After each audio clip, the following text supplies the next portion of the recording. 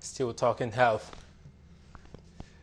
The need for more emphasis on vaccinating majority of children under the age of 5 so as to prevent them from having or developing pneumonia has been encouraged. Two consultants, pulmonologists from the Lagos University Teaching Hospital, LASUTH, Dr.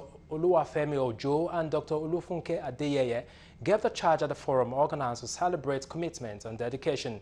They urged governments to play major roles in making sure the school program that would involve feeding the children are encouraged in order to fortify them with adequate nutrition that will build up their immunity.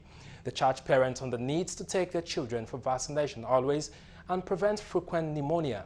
The doctors, however, stressed the role of extension workers in educating parents in rural communities.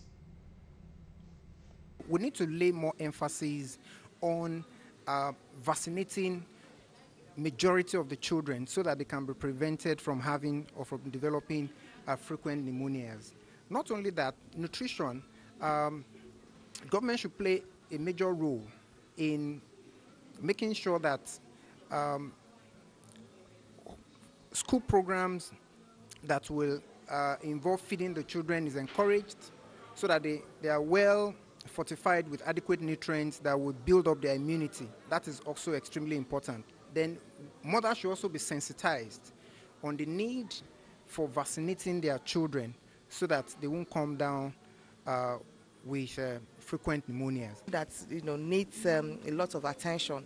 There are immunizations to be given to children, and also elderly people, and also people that have some diseases in which some part of their body may not be functioning very well in helping them clear bacterial infection generally.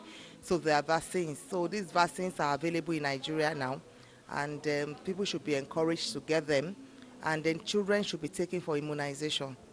So these are one of the ways in which we can reduce, the severity and then the incidence of pneumonia in people generally.